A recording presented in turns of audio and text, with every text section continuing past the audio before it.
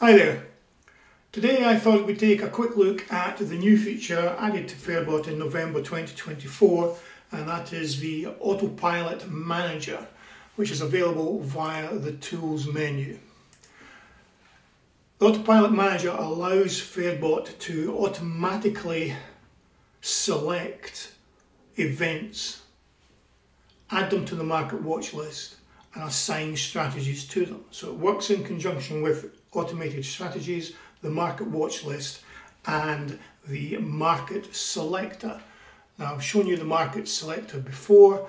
This allows you to go in and filter out all the events and bring up a predefined list of events that you may be interested in. You can set up presets for these. I'll let you view that video that I've done in the past on how to do that. All we're going to do is use one of my predefined ones, horse racing GB win. So that's today's horse racing markets. To set that up, you can either click on the new autopilot entry or right click in this blank area here and choose new autopilot entity. Right click on it again to rename it. Let's just call it racing demo.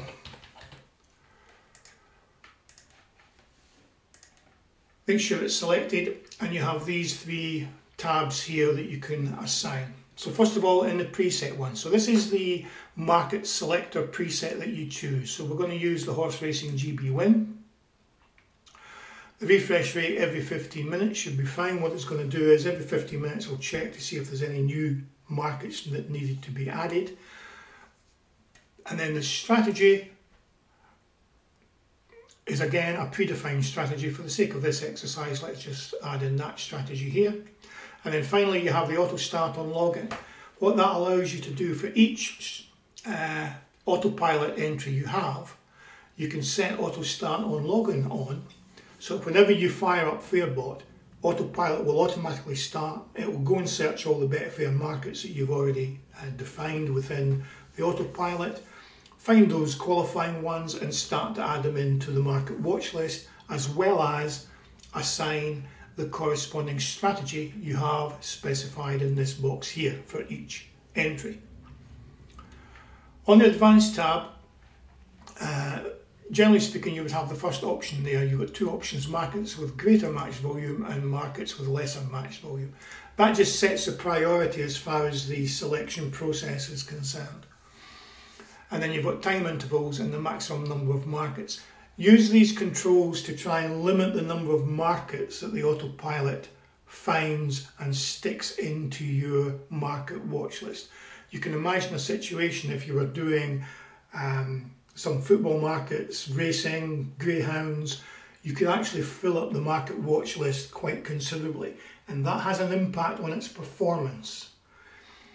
So use these controls here to reduce that. So in essence, what it's doing is periodically, in set time frames, it checks to see if there's any up and coming markets that qualify and adds them into the market watch list. And it does that throughout the day. On the conditions tab, this is a similar dialogue to the conditions tab you have on the strategy editor, where you add in a condition. You'll see there's a significant difference between the conditions available here and the conditions that are available within the strategy editor. Use the conditions within the strategy editor to manipulate how your strategy works. These conditions shown here in the application, the autopilot manager, simply allow you to filter out events that aren't going to be qualifiers. So for example, you might want to specify selection fixed odds of greater than 2. So in other words, you're filtering out odds on favourites.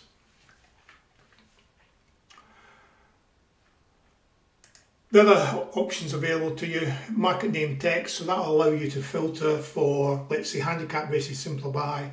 If you click on there and put in HCAP, that will look for any handicap races, and so on. And you can see you can filter by start time, volume, and so on and so forth. So for example, start time, you might want to make sure that the start time is less than or equal to 5 o'clock. So you only want to do the afternoon racing. Okay, so once you've done all that, click on the Save button, and you can start this particular entry by clicking on the Start button, keeping in mind the automatically start option at logon.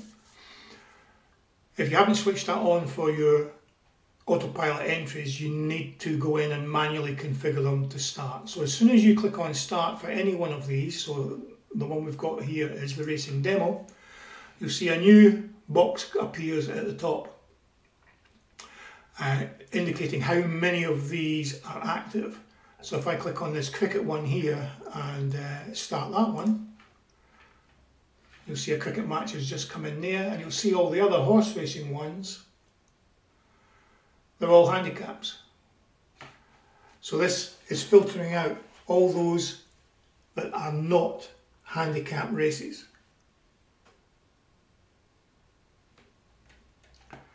And that essentially is it, folks.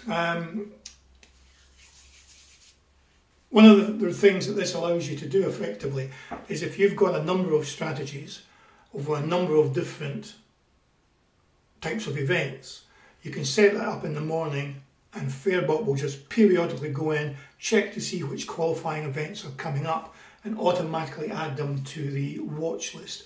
And it does that periodically throughout the day, so that you don't have to go in and add every single event to your list and manually assign every single strategy to those corresponding events. And it does so in a way to do it periodically throughout the day rather than add them all in at once, which has an impact on the performance of the market watch list. And that's essentially it, folks. One final thing I should point out. If I close that, you can click on here and that will bring up the manager, or if you right click, you have a stop all option. Now if you click on stop all, that does not remove them from the watch list. So your strategies are still assigned to those markets, and those markets are still in the watch list. What the stop all option is doing is stopping any of the autopilot entries that are currently running, stops them, so it won't put in any further entries. It won't put any more events into the market watch list. You can stop them individually by choosing the corresponding one and choosing stop all, or as I say, you can stop them all by clicking on the right clicking and stopping all there. And that's it, folks. Thanks very much for watching. I'll speak to you later. Cheers.